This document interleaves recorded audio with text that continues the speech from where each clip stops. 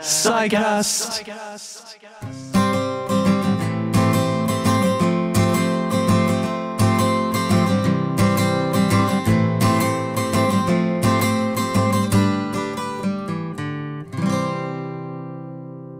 Part 3, Sad Love.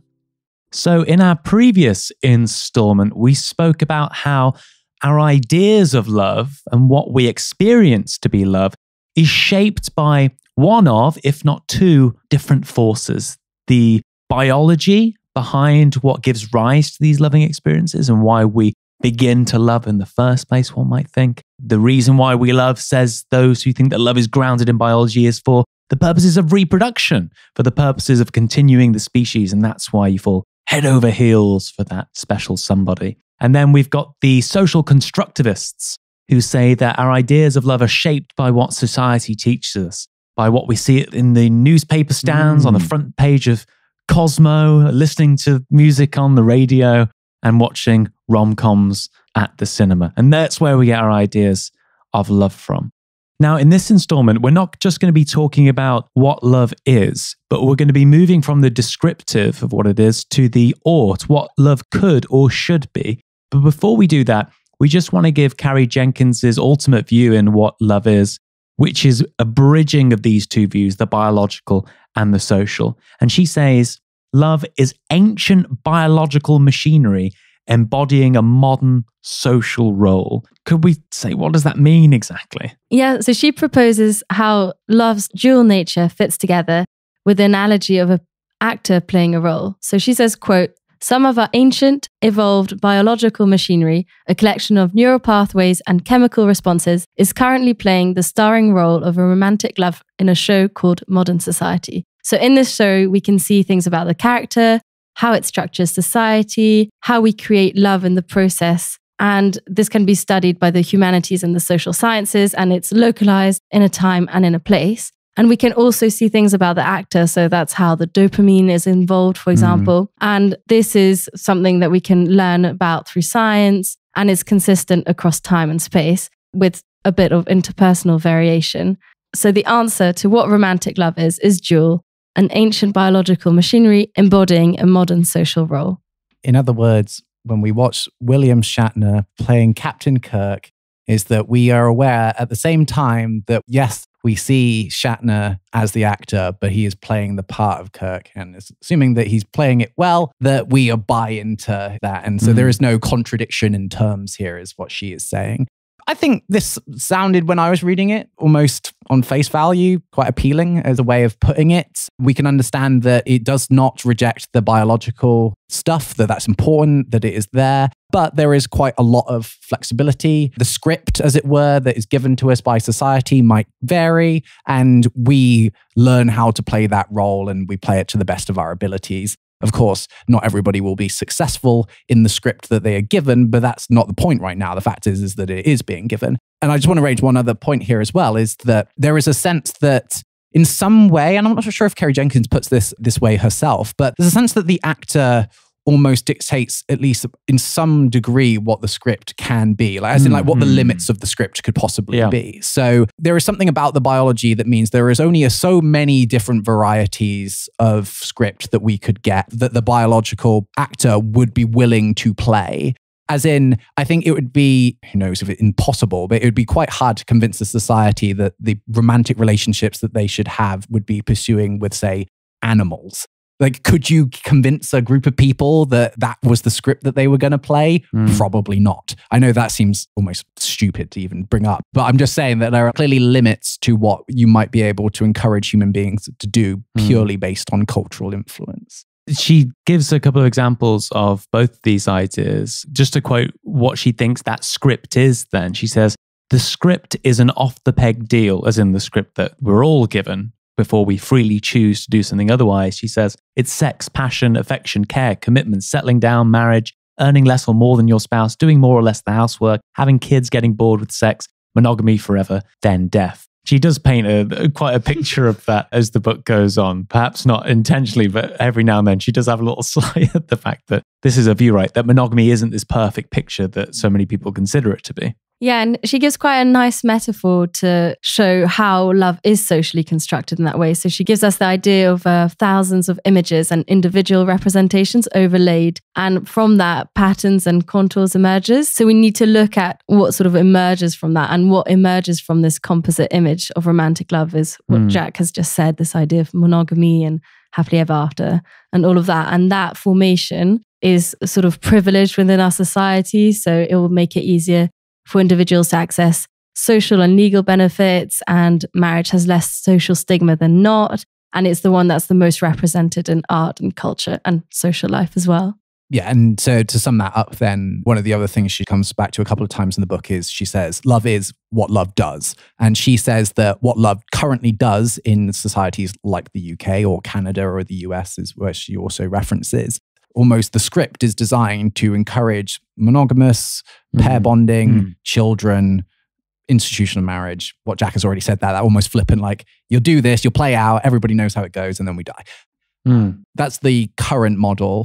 Now, that's not to say that everybody is happy with that. And maybe people play these scripts and might be quite dissatisfied. But the point is that the scripts are so powerful that it pushes people to do it even when it doesn't really suit them to do so.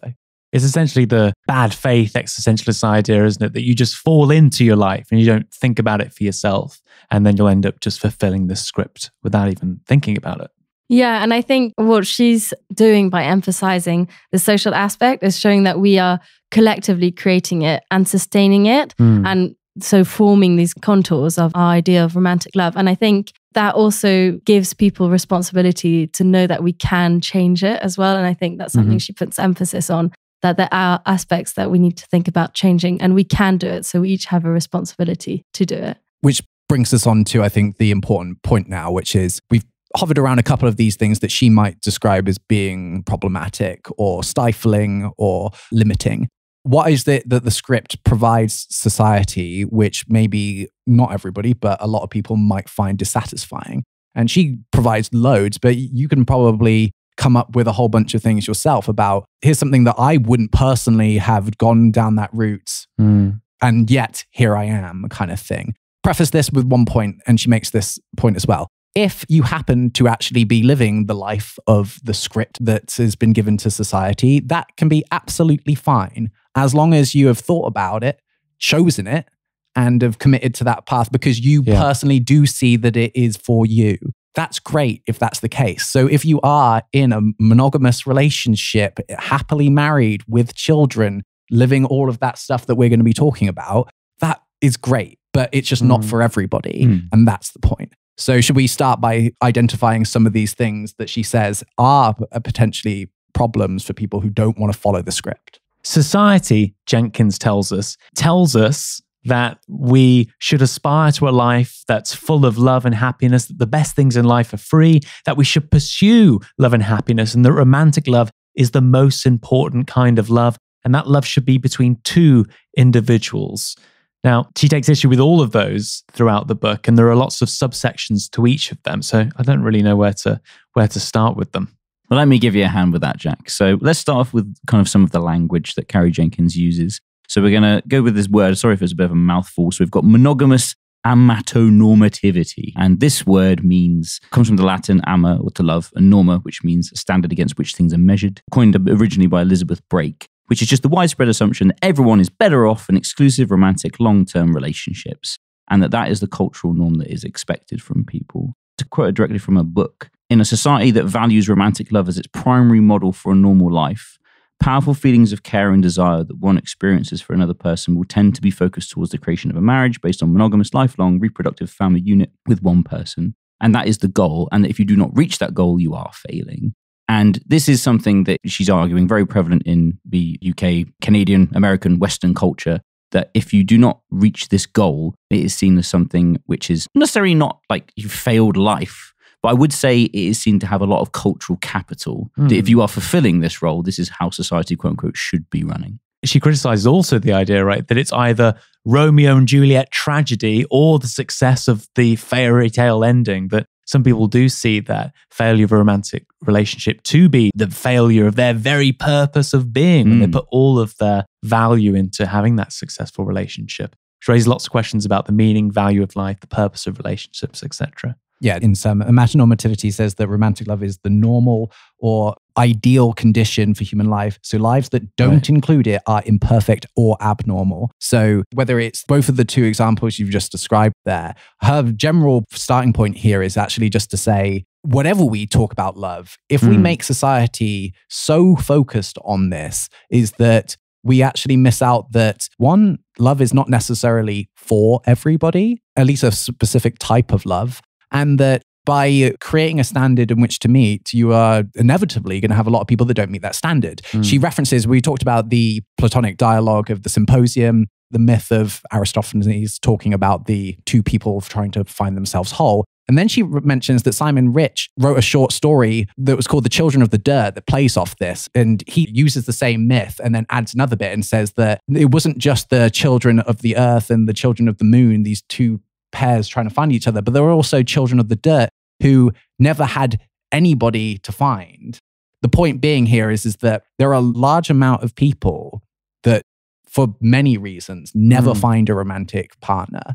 And if you're living in a society that is focused on this amatonormativity, is that lots of people just feel like they're a failure by default. We might get a bit of pushback in saying, does society really have this amatonormativity? But it really does. Like if you marry someone, like you have more legal rights, especially if something happens to your partner. And, you know, she mentions in her book that there comes a legal and financial incentive to stay together, which often makes alternatives costly and complicated. So if you don't want to follow this social script of monogamy, you can choose to, but your life is going to be harder because of it. Whether it's if you're polyamorous or even if you just stay single. I mean, it's silly, isn't it? Like the stereotype of a single person, I think is really interesting culture. I don't know if people remember the movie Bridget Jones's Diary, but there's obviously a very famous rom-com about a lady who, like now, obviously it was made in the 90s, early 2000s.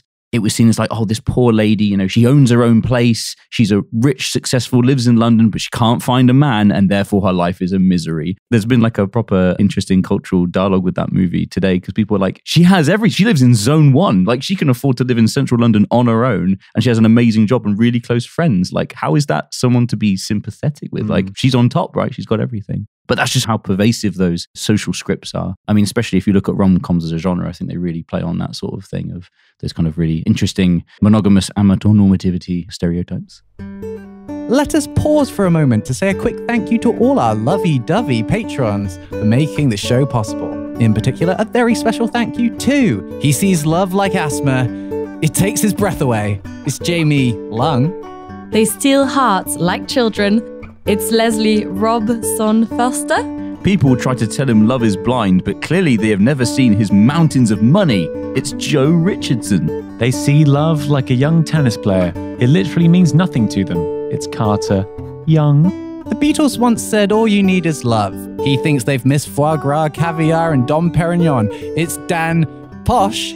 If you're enjoying the show and you want to reach existential freedom, then please head over to patreon.com/panpsycast to show your support. A link is also in the iTunes description. Right, let's jump back into it.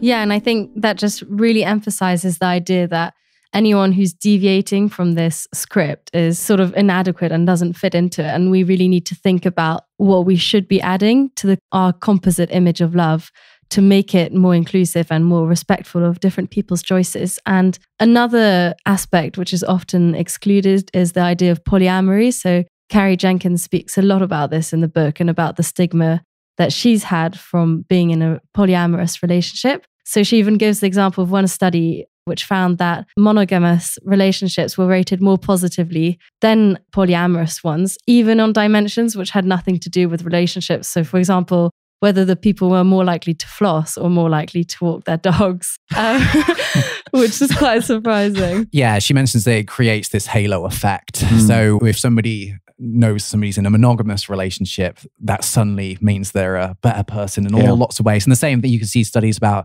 people who are deemed to be very attractive are suddenly rated as being more intelligent or are more likely to be hired or promoted and all of these things. And that tells us something about the way that the culture sees things, is that if there is a certain norm that is recommended and bought into by the majority, is that people who then decide to walk away from the majority to do something different is going to make people feel uncomfortable. then the question is that what does that discomfort turn into? Because that can, and we've already been touching upon this, it impacts the law when we say you're not allowed to get married to more than 2 people. Now, we're not going to be getting into a big discussion about polygamy as necessarily a preference or a dispreference to getting married, because that's not really the point. We're just focusing on the love going on at the moment. Yeah. But that's something worth mentioning. Another really similar point to the issues of polyamory is also heteronormativity as well, because she talks at length about certain aspects of when people define love as being actually love. So she says there is a history, particularly within religious circles, of saying that homosexuality is not actually love. It is perhaps just lust or some sort of form of sin, and that we cannot associate these things as being a type of love because it doesn't fit our model. And then that again might impact whether or not somebody can get married as well, and all the institutions that are associated with being in love. If you're not religious, it still might come through as people saying, oh, well, that's not love, that's just sex. That's 2 people engaging in a sexual activity, but they can't really be in love. There is a difference between these 2 things. And that's something that she has experienced people talking about. She also brings up the issue of being told that being part of a polyamorous relationship is an, quote, experiment, where she replies and says, well, isn't every relationship an experiment?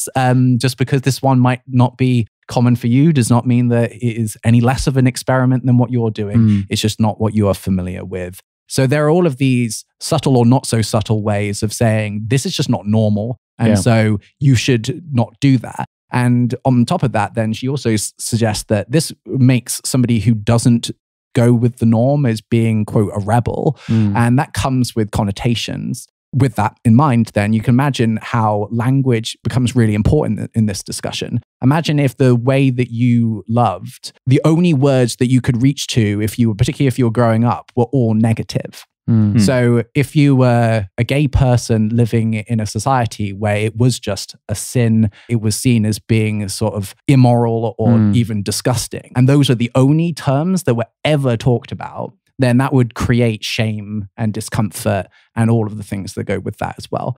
So she says then that the language here matters. That creates a sense that you actually feel like you belong in your own skin and that you deserve to be loved by other people. Yeah, and just to add on to the language, I think also that the stories matter of what is out there. So if you hear stories of successful relationships and it gives you that as an option, but otherwise you only see the one train line of what the relationship is meant to be like. This is an odd one. I wanted to hear what you had to think about this, of different types of living situations that might be limited because of the way that people conceptualize what love is. So, for instance, can you think of any reasons for why the society that you currently live in would have an issue of 2 people of the same sex living together long term and they're not romantically involved? Do you think that they would have social pressure that would make them not want to do that, or would make them feel uncomfortable about that choice that they might want to make?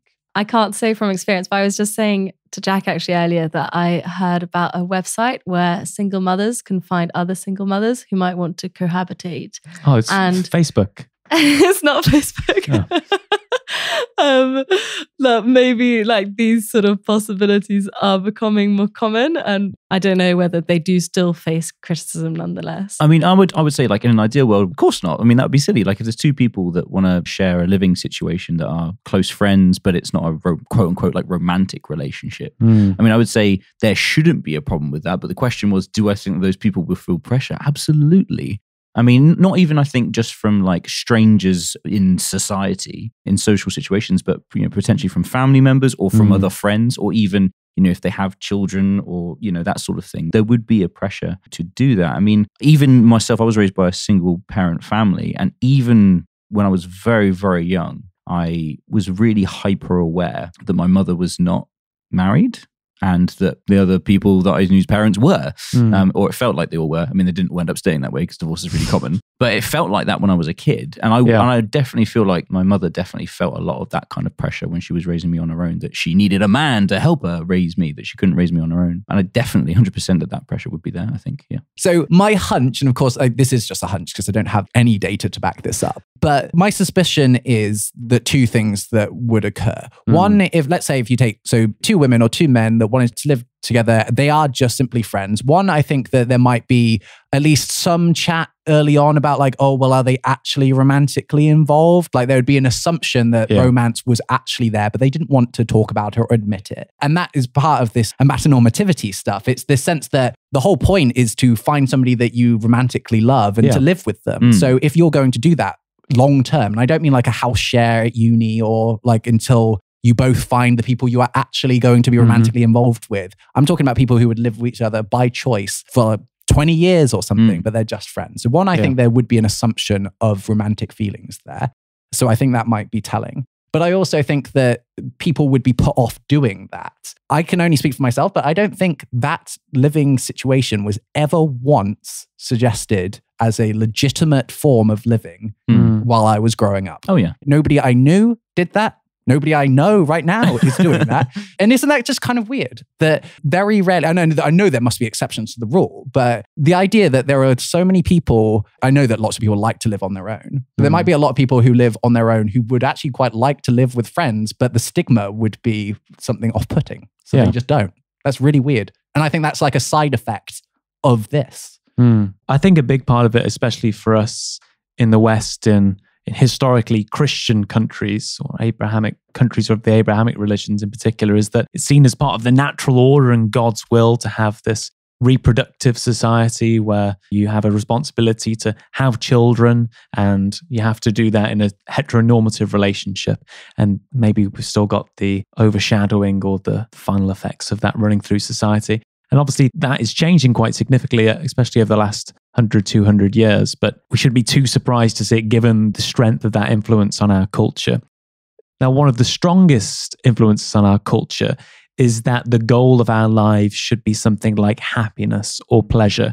Do what makes you happy. Is that relationship making you happy? Well, that's the question you've got to ask yourself. Or can you see yourself being happy with that person or those people? And that's the question which we're constantly asked. Is it conducive of our individual happiness? Now, one of the things that Carrie Jenkins wants to do in the book is, it's actually quite a radical thing, right? She's doing the philosophy of love, but then she wants to completely turn on its head our value system and say, actually, we shouldn't be aspiring towards happiness. We should be aspiring towards something else. Before we introduce that idea, though, she thinks that there's a problem with going for happiness, and that's what people call the paradox of happiness. Yeah, so this is actually from her second book on love, Sad Love. And she opens up the book with a whole discussion on what she calls the paradox of happiness, but that's not, she didn't coin that term, but it's one that she uses and refers to again and again in the book. And she cites a number of scholars that have all said very similar things on this point. So she talks about John Stuart Mill, who had himself experience a mental breakdown early in his life, where he was then led to make the suggestion that when one pursues happiness, is that very pursuit makes you unhappy. That hence the paradox. So when we're going after the thing we want and we make this the aim of our lives, is that it has the adverse effect. She also talks about Viktor Frankl as well, who makes a very similar point and makes a strong suggestion that rather than happiness, we should be pursuing some form of meaning, which might, as a byproduct, create happiness. But the pursuit of happiness itself is actually a misguided principle. She gives those examples of flow activities, doesn't she? And says, if you want to actually achieve this happiness, what you'll find is those activities that take a lot of physical or mental energy to get going, like recording a podcast, going for a run, or working on a piece of art. Those creative outlets that you have, we'll have them in some way or another. And in the middle of those experiences, you realize you're not thinking about anything else and you're in this tranquil state of what you might consider to be happiness. But if you were to aim on just getting that happiness, then it's self-defeating. Yeah, and I think she raises another point within this, which is sort of the dark side of the pursuit of happiness. Our culture of what some people call toxic positivity, where the message is you're completely responsible for your own happiness. So you've been told to do flow activities, to meditate 10 minutes every day. And if someone's not happy, you sort of put it on them, but actually this individual might not be happy because of their circumstances, perhaps because of poverty or anything else like that, but it's being overlooked because we're saying, oh, you should be happy. It's in your hands. You can do it. Yeah, she deeply criticizes this idea that happiness and love are free as well, that actually there are economic realities here worth considering, that if one has a higher income, they might be able to hire other people to do a lot of the manual labor stuff that might get in the way of those flow activities. And so in which case then, while technically speaking, flow activities are often free, having the time to pursue those activities is certainly not free. So she looks at a more holistic approach to how one might go about finding these states, and the current model, as it were, comes up wanting. Yeah, I think I just want to weave in something here from Bell Hooks, which was a big influence on Carrie Jenkins and her work, which is Bell Hooks also mentions something connected to the paradox of happiness, with the idea that she says that people often attach happiness to the wrong things as well, especially within a capitalist system. There's definitely this focus on like specifically material gain, and that people will go over and beyond to potentially harm people or lie intentionally or unintentionally to get what they think makes them happy. Yeah. And that obviously this is not what we want. And if we're, especially if we're looking at the context of romantic love, you know, the idea that you would potentially emotionally or physically harm your partner because you want some stuff or to maintain a particular lifestyle is something that Bell Hooks is really critical of.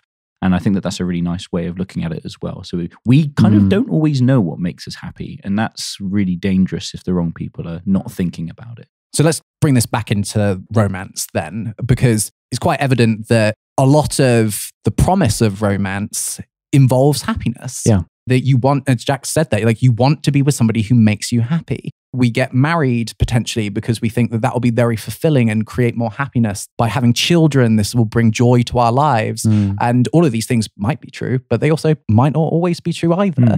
So that matters. And the promise then of romantic love is that happily ever after. Yeah. That's what we want. And if a relationship is stuttering, or that there is perhaps sometimes anger and frustration, that means that it's simply just not going to work out, and that we should find somebody else that makes us happy. Of course, again, we're saying this a lot, but like, yes, sometimes it is definitely good to get out of a relationship that is unfulfilling or makes you unhappy. But that does not technically mean that, one, you aren't in love, or that actually those things aren't always bad to a relationship given certain contexts. What's part of the problem here as well is, so in the same way the chase for happiness is doomed for failing, and love is sort of paralleling this, is our conception of love as being a feeling. So I think that's very prominent with our society, is that love is sort of just feeling good, just really an emotion. And that's very widespread. So even within psychologists often put love in the category of what psychology investigates as emotions, as positive emotions. So as with happiness, when love is reduced to this feeling, it really loses its connections to things that are maybe bigger and more important to the individual. So if we are pursuing the happily ever after, another problem is that it's also an image of static love. So it's like you're reaching this endpoint, but actually a healthy relationship is something which is dynamic and that grows and changes over time. She brings in an interesting study here as well, which is that having this dream of happy ever after can actually harm our chances of finding and being in a good romantic relationship. So she gives the example of a study where individuals were primed to either think of love as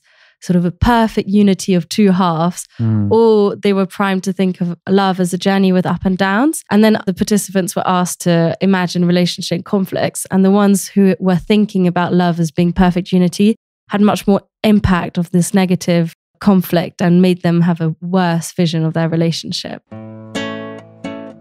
If you're looking for an excellent philosophy podcast, here is the show for you. The Partially Examined Life is a philosophical podcast by four guys who were once set at doing philosophy for a living and then thought better of it. For each episode, they pick a text and chat about it with some balance between insight and flippancy. You don't have to know any philosophy or even have read the text they're discussing to follow and enjoy. With a 13-year plus catalogue of episodes, The Partially Examined Life has probably covered any philosophical topic you're interested in, from practical ethics to the theoretical foundations of science. They go deep into the history of philosophy while making it personal and funny. Join the over 45 million downloads already pondering with The Partially Examined Life. Find new episodes wherever you stream your podcast or at partiallyexaminedlife.com. Right, let's jump back into it. It's like she's never heard of manifesting. If you think you're going to get the relationship, you're going to get it. You will. She does literally mention that idea, doesn't she? So let's bring this back. So if we said that there's the happiness paradox, then she says that there is the romantic paradox as well. And she says the romantic paradox is simply this: chasing romantic, quote, happily ever after tends to make us unhappy. It is a special case of the paradox of happiness that you get by restricting attention to a particular kind of happiness, mainly the kind alluded to in the romantically happy ever after. We could phrase a version of the romantic paradox by analogy with Mill's version of the paradox of happiness. Quote, those only after happy ever after who have their minds fixed on some object other than their own happiness ever after. So it's that weird thing of like, we will find happiness in love if we create relationships where the purpose is not to be happy in love. A good way to think about that is don't go shopping when you're hungry. Right? So the idea is that a euphemism for dating apps? Like if you are seeking like a certain kind of love and craving it and want it, I mean, so Jenkins is arguing that it will be ultimately unsatisfying, right? Whereas, I mean, I'm not saying she's saying just sit at home and do nothing, and then if nobody shows up, but I think that is a nice way of thinking about it, right? That if you're constantly striving for this ideal, which we've talked about being like, socially constructed and massively impacted by lots of different things, then it's going to be almost a little bit dehumanizing. I mean, the idea, we'll talk a little bit in a moment about intimacy with a person and how she explains like, understanding a person and taking them for who they are. If you're striving for this ideal and that person doesn't meet that ideal as well, then that could cause rejection, that could cause other problems and unhappiness, right? Or, not these romantic feelings. So I quite like that way of thinking about it. Don't go shopping when you're hungry. I think that sums it up quite nicely. Yeah, and thinking of these ideals as well brings it back to like the toxic side of positivity as well. So like, if someone is unhappy in the relationship, they'll be seen as failing it. Or if they're not in one, they might also be seen as failing it. And again, having this attitude sort of puts under the cover all the actual problems. So perhaps someone's not in a relationship because they're in a society, their family isn't letting them pursue the relationship that they want. And it's again, all putting it on the person rather than the society. So instead of going for happiness as the goal of our romantic relationships, Carrie Jenkins thinks that we should be aspiring towards eudaimonic love. Eudaimonic love in the sense that it doesn't matter if ultimately whether we're happy or not. She's not translating eudaimonia as happiness, but in terms of human flourishing, the flourishing of ourselves as people, our relationship as an entity in itself, and our contribution to the wider world. And it's up to us how we want to craft that flourishing.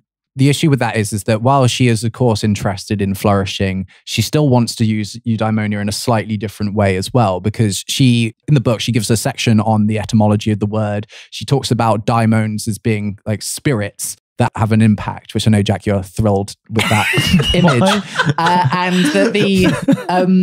And so when she talks about like good daimons, what she's meaning is like good spirits in a very metaphorical sense of the word. She doesn't say that you have to believe that there are good spirits looking over you, guiding you in love and life.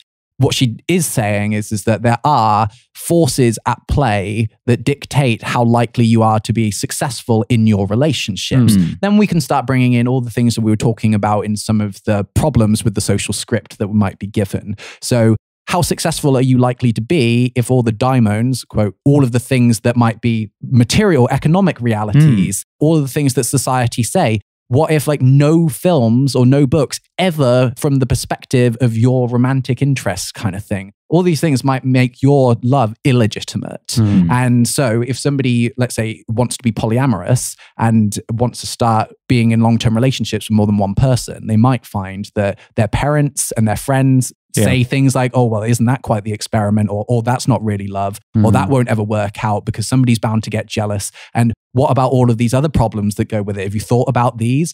All of those things matter. And she actually says that people will be more successful in their relationships if they feel that those relationships are respected by others. The social aspect of this, it matters so much to us that even if you think you are going to be able to have a successful romantic relationship that breaks the norm, sometimes that doesn't work out because of these daimons. And so she's saying that this is a collective process, really. That it's not just about the individuals. Rose has already mentioned this, is that, in some sense, you can take ownership of your own happiness and you can do certain things. you could meditate, you could eat right, do exercise, all of that stuff. And there's also another sense that you can't always be in control of your happiness because loads of things might get in the way of being able to do those things. Likewise, by analogy, there might, in some sense, you could take control of your own romantic love, but society might have very different ideas about that. Yeah. And that might prevent you from actually living that and feeling fulfilled and flourish. Yeah, and she doesn't just say that for polyamorous couples, she says it for monogamous couples as well, right? That love isn't a happily ever after.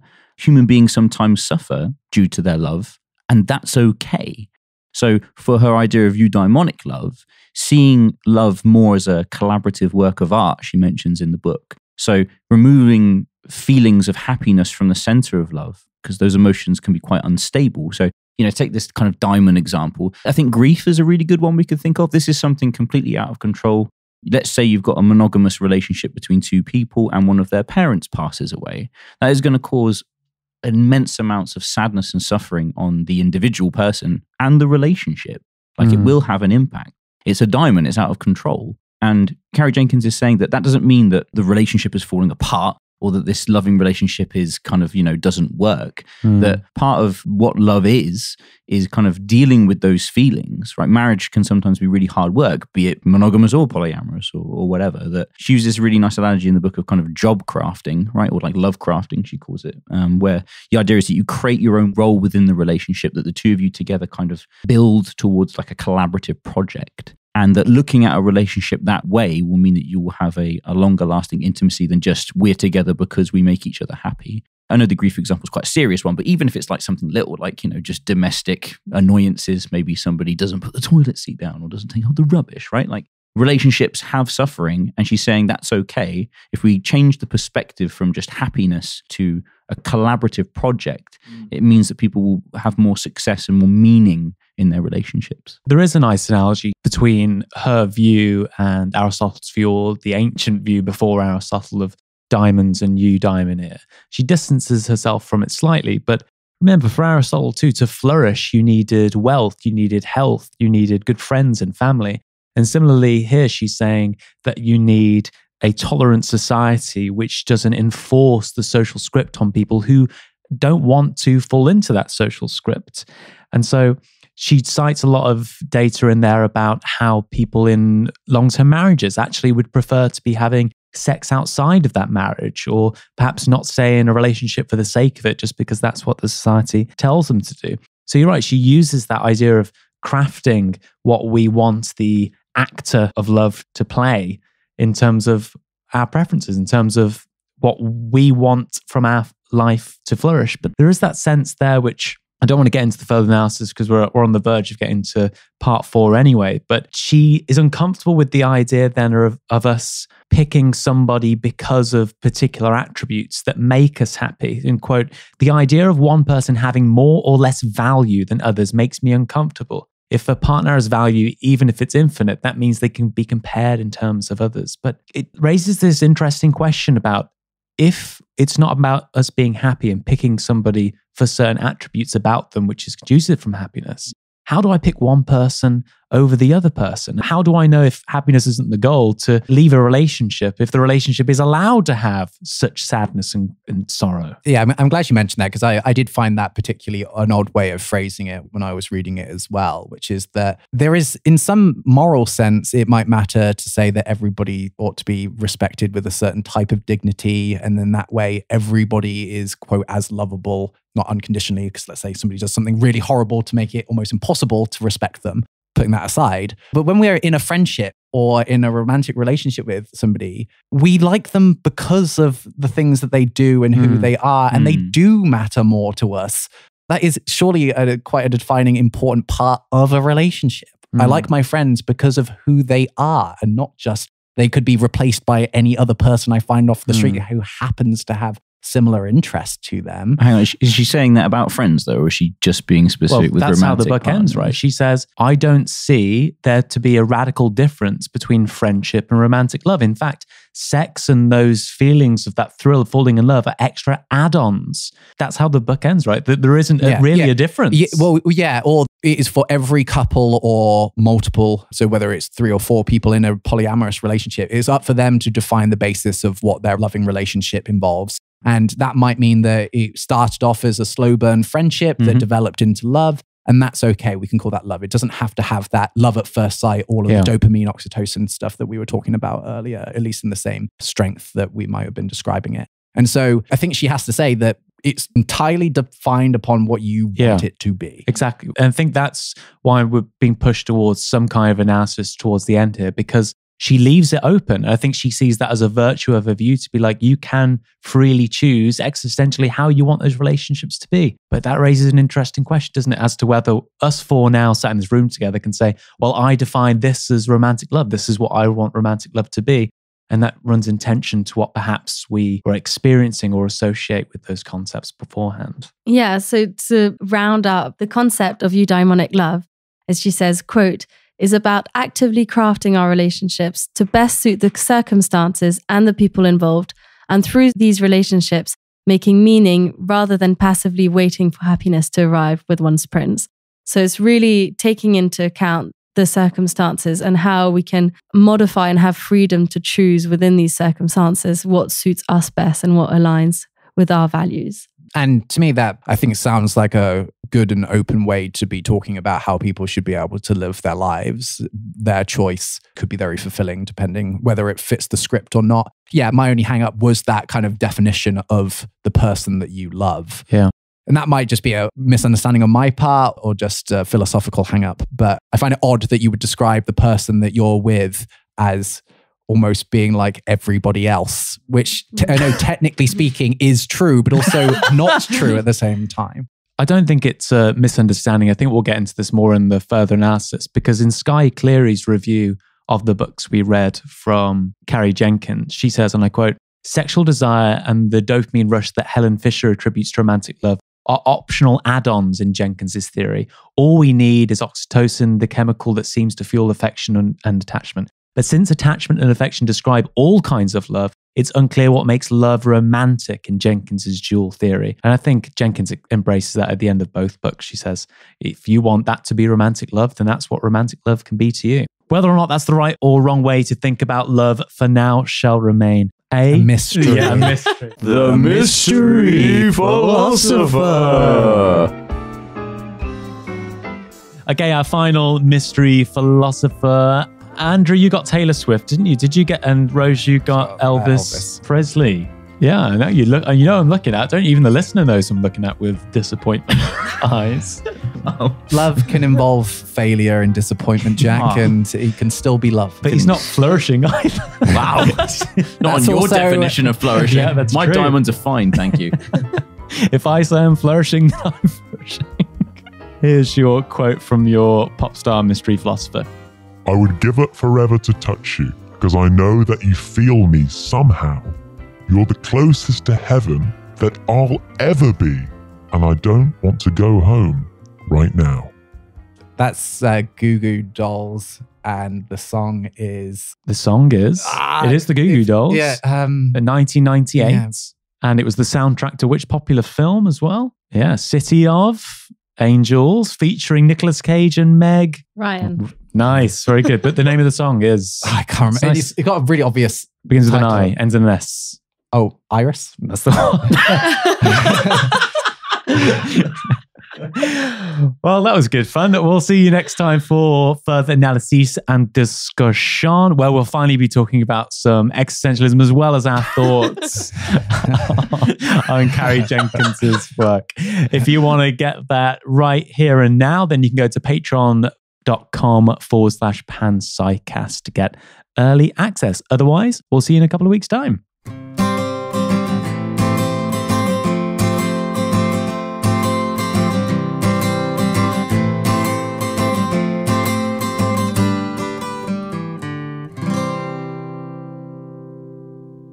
Thank you for joining us for another episode of the Panpsycast. The next installment of this episode will be available a week on Sunday. Patreon subscribers already have access to the next installment of the show. To support the podcast and get yourself heaps of extra perks, head over to www.patreon.com/panpsycast or hit the link in the iTunes description. To find out more about the show and get all of our old episodes completely free, you you can visit thepanpsycast.com. From all of us here at the Panpsycast, thank you for your support and thank you for listening. Thank you for listening. Thank you for listening. Thank you very much. It's been lots of fun. Thank you for listening. Thank you for listening. Thank you very much for having me. Thank you for listening. Thank you for listening. It's been a pleasure. Thank you for listening. Thank you all. I've enjoyed it a lot. Thanks a lot. You're very welcome. Thank you. Thank you. Goodbye. Goodbye. I really appreciate what you folks are trying to do. That was great. That was really good. You guys really read up on this. Yeah, it was good. Wow. That was a lot of fun. You guys managed to combine the banter and the philosophy perfectly, I think. Beautiful. Fantastic. Oh, well done, you guys. Gosh, you're doing a wonderful thing with this.